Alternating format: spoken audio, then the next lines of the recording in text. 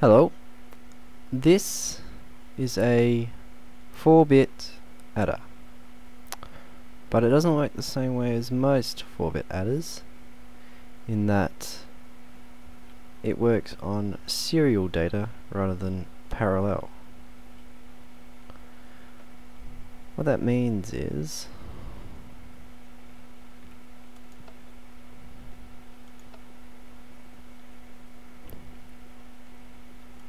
it is infinitely scalable. So this is what actually does the adding in the yellow. All the rest is just the inputs and outputs. So,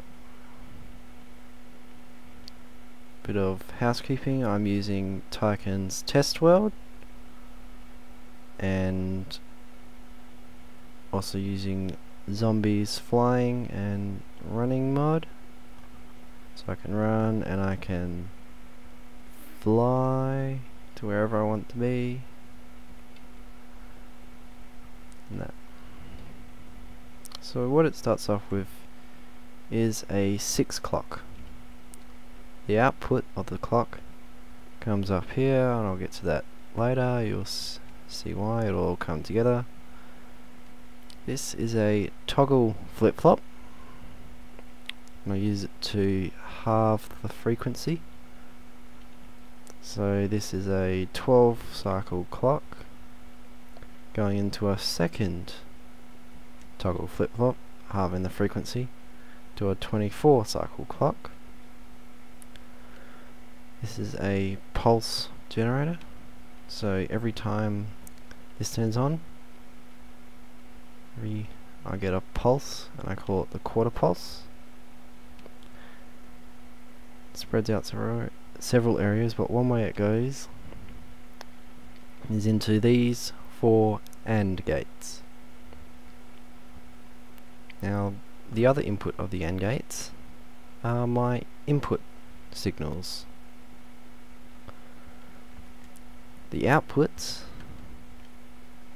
go up into a delay line, which is then fed into my logic circuit sequentially. Same on this side.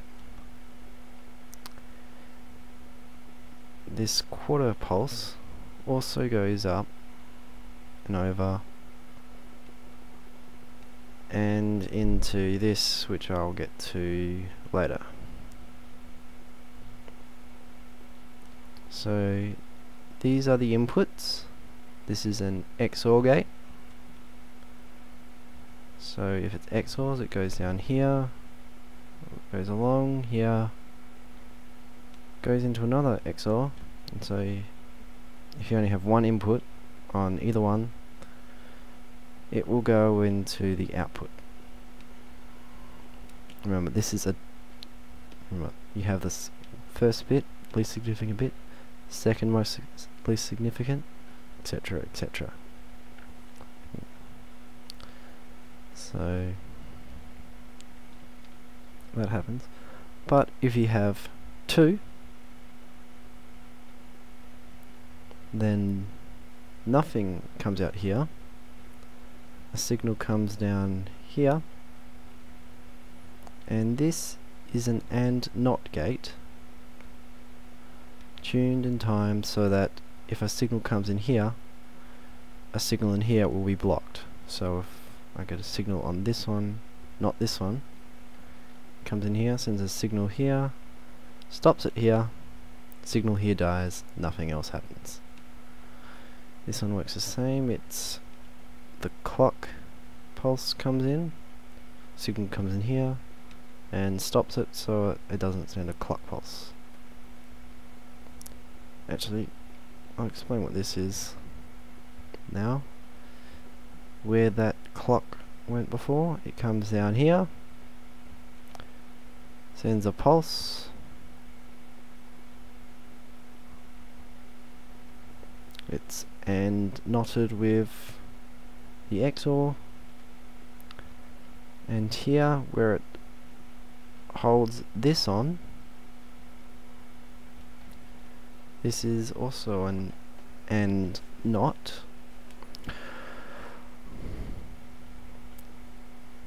And this is a cycle. It's a pulse starter. Basically, when I get a signal in here, this pulses. This sends a pulse along around here to here, and then down to here, and then back to it, etc. and etc.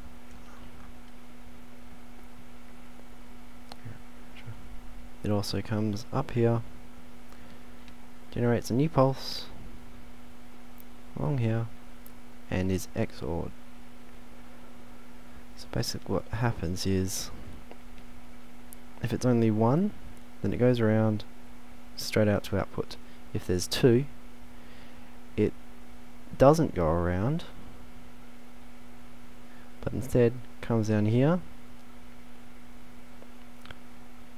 goes to this one, and it has a delay, and it goes into this loop and gets stored. However, and then it is removed from this loop if there is a pulse that comes in. If there's a pulse that comes into here, it stops and doesn't loop a second time. Actually, if there's two, it comes down around here, comes around here, goes up here, pulses, and then is XOR'd. And the delays mean it comes to the second, the pulse that comes after it. So if there's, so let's say we're adding 3 and 2, then the 1 bits, there's 2 of them, they go along this way, then the 2 bit from the 3 comes along here, and it matches up with the bit from before and adds in, and they're XOR'd. The 2 bit stops this from getting reset, so it loops around again, sends another pulse, nothing's coming here, sends a pulse here, XOR to produce a pulse, and so you get a 4-bit.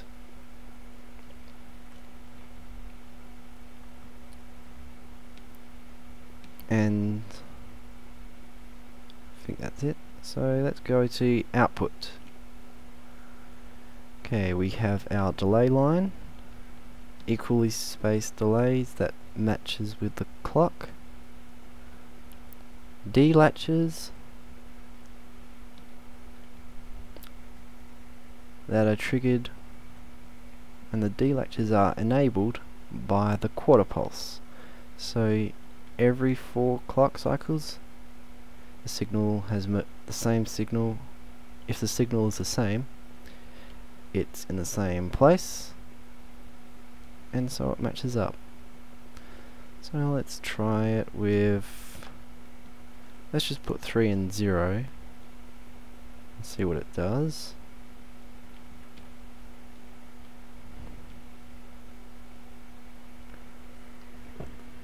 And there we are. It's a little bit glitchy, but eventually settles. Let's see what we said before. 3 and 1. And this should produce 4.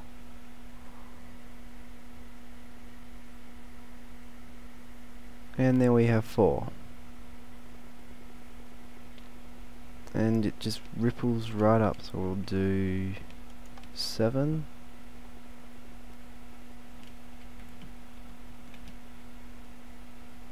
Seven add 1 should be 8. And 8.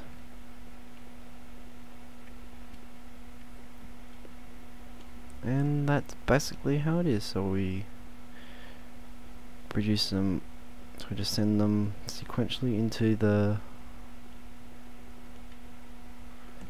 delay line, and then latch them every quarter pulse. And the beauty of this is I can send 4 bits along one data line with a synchronizing one. But the thing is, if I expand it out, so I make that twice as long, make another T flip-flop, make that twice as long, make this twice as long, it's 8 bits over 2 lines. 4 toggle flip-flops, 4 times as long that way, 4 times as long that way, 4 times as long that way, 16 bits, 2 redstone wires. And that is what it's useful for. You can do long distance data bus with less redstone wires. And that's my video.